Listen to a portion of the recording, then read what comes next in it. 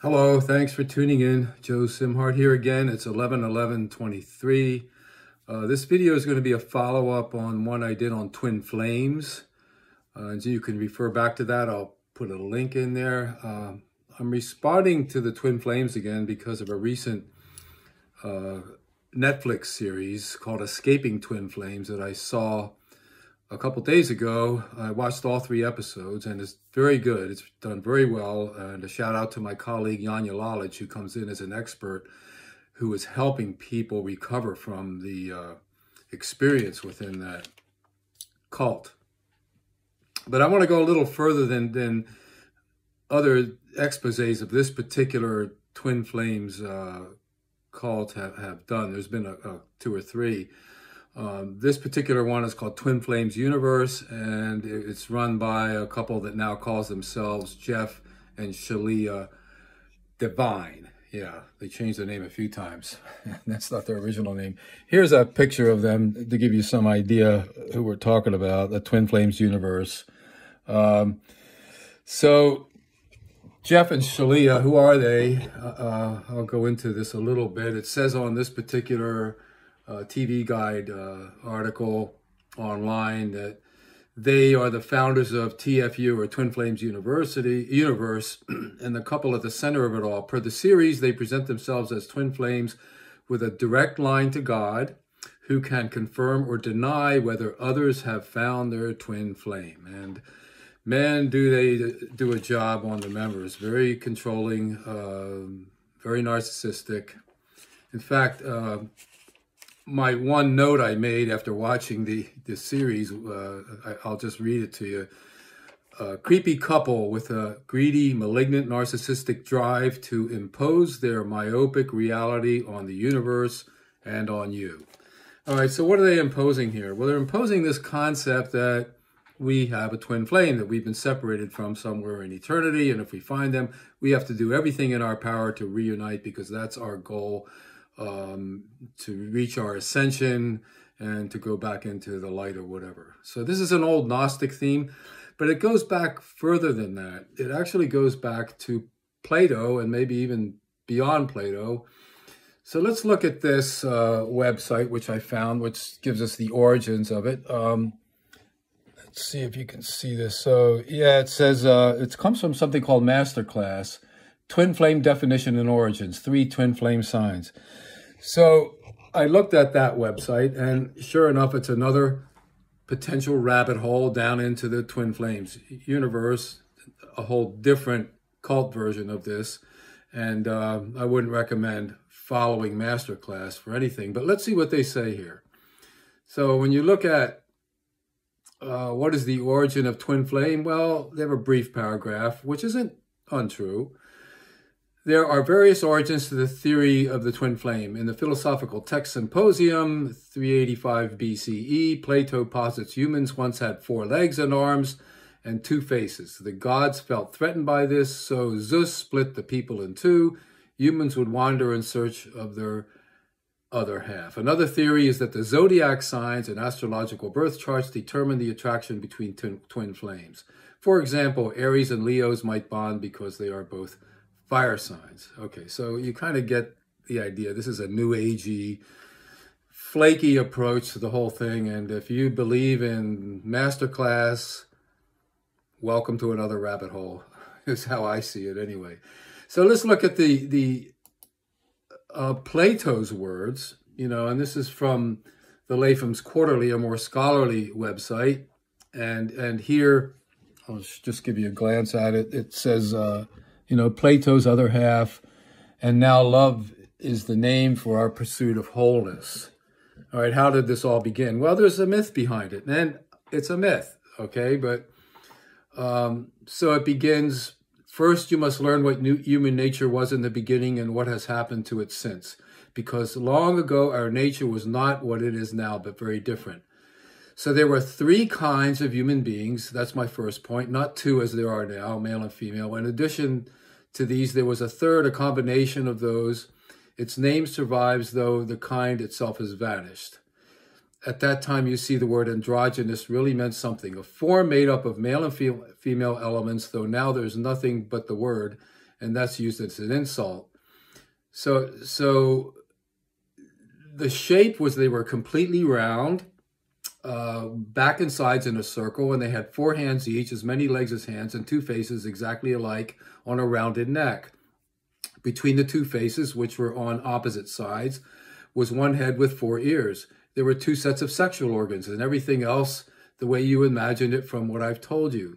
They walked upright, as we do now, whatever direction they wanted to, and whenever they set out to run fast, they thrust all of their 8 limbs, the ones they had then, and spun rapidly the way gymnasts do cartwheels by bringing their legs around straight. So this is a monstrous creature that was human, according to this myth.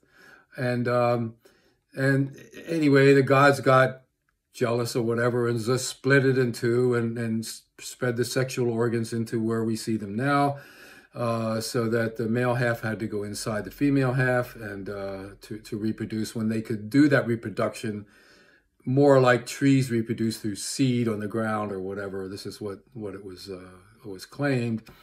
But where does this come from? Well, the Masterclass website says Plato. Well, that's not true. Plato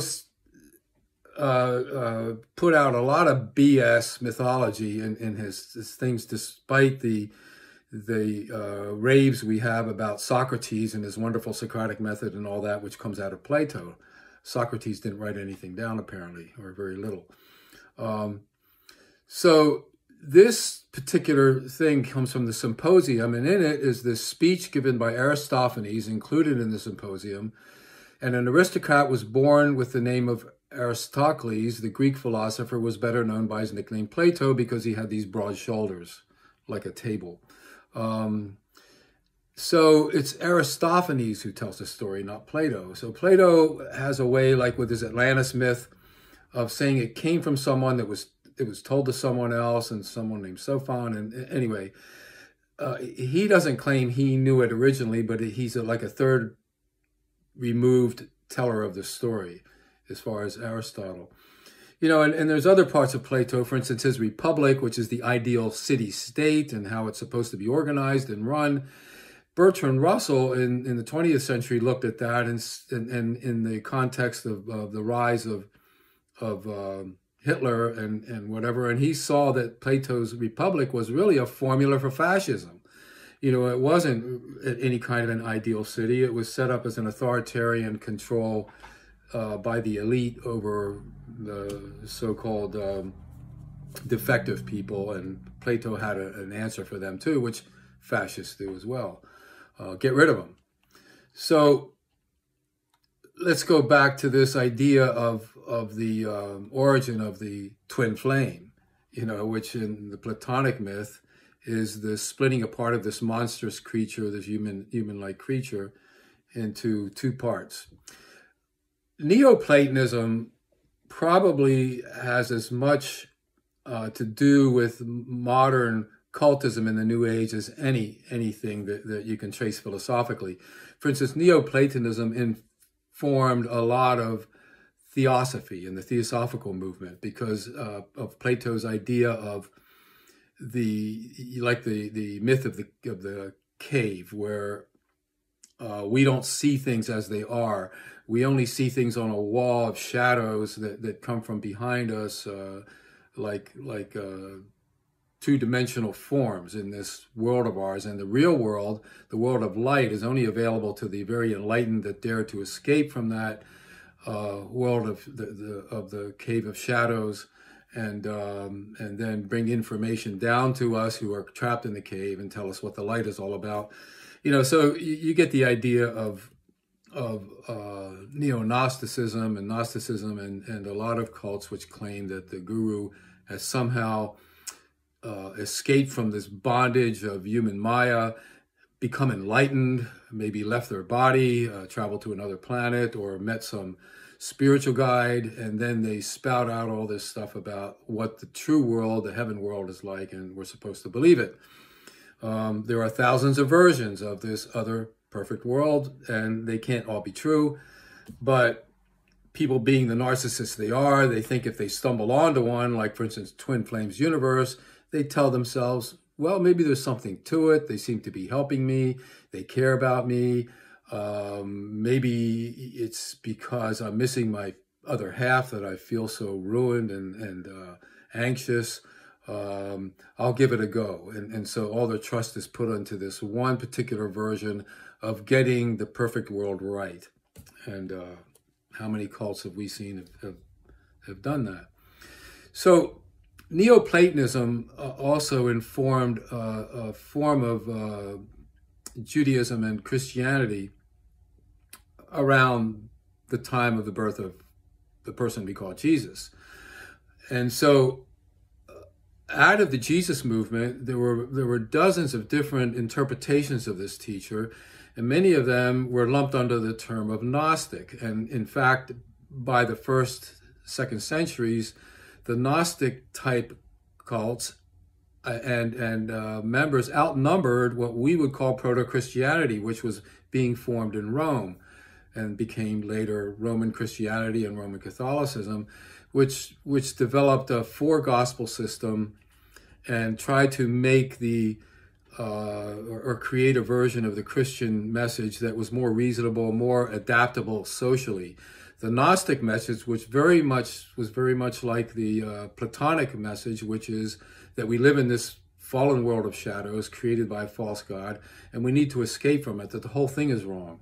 And, so that translates psychologically in people who believe that because they don't quite fit in, they're anxious, their life isn't working well, they've lost their favorite lover, they lost their job, their parents don't like them, they're kind of ill-fitted for society, whatever. The people come up with all kinds of excuses that it might not be me that's wrong. Maybe I'm an indigo child, that I came here from another star system and I'm trapped in this body and I need to find my true self. And so you go to this cult, maybe Indigo Children, or maybe the Twin Flames universe, and they will help you expand your true self, because this self that you thought you were is an illusion and isn't working, right?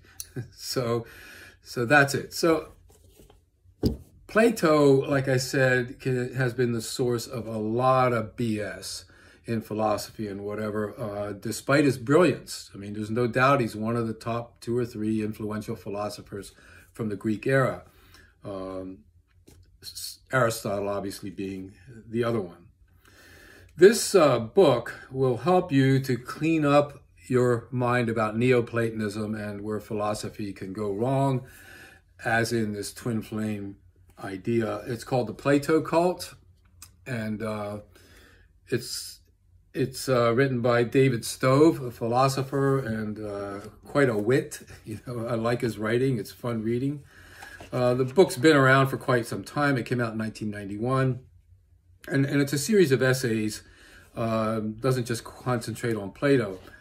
But what you'll get from this is, on the flap, what it says is a comment by David Lewis from Princeton University. When philosophers follow where argument leads, too often they are led to doctrines indistinguishable from sheer lunacy. And nobody quite notices, And so this remark is really interesting. When people get into cults, they're like fish put into another pond. The water seems fine. It's water, it feels normal in the beginning, a little more maybe exciting, a little different temperature or whatever. But,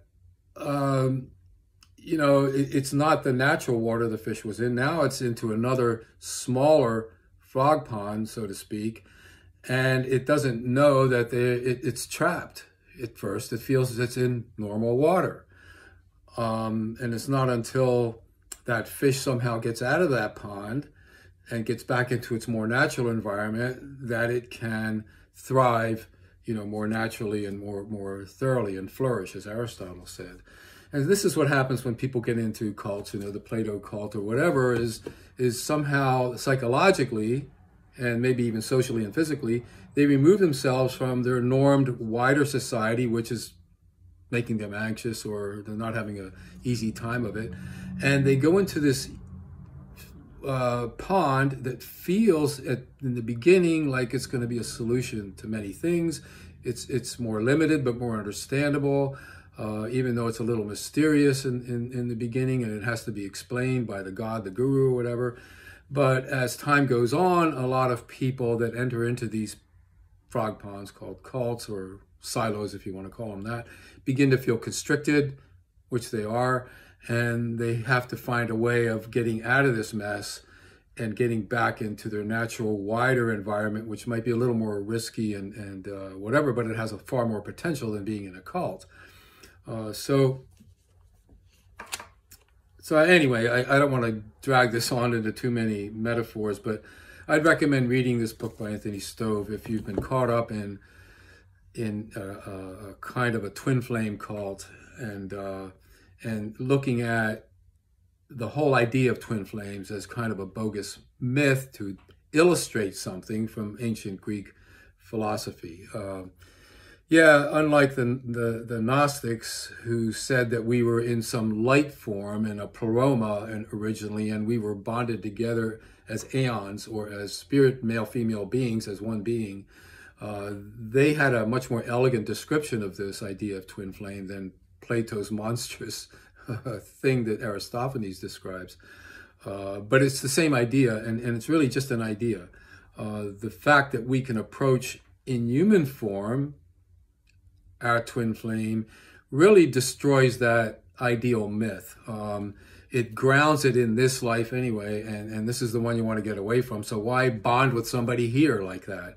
You know, if you really want to do this, you bond with the spirit, you become a monk or a nun, and you do your spiritual thing in whatever tradition it is.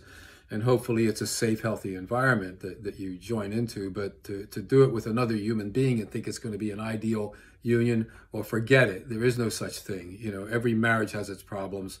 And if you put that marriage under the stress of having to be perfect, well, now you've added something which is unreal and inhuman. It's godly. We are not gods. We're not going to reach that state as long as we're alive. We shouldn't put ourselves under that kind of pressure, and we should never allow a guru to put us under that kind of pressure to become perfect in a perfect union. That's it. Thanks for listening, and enjoy your day.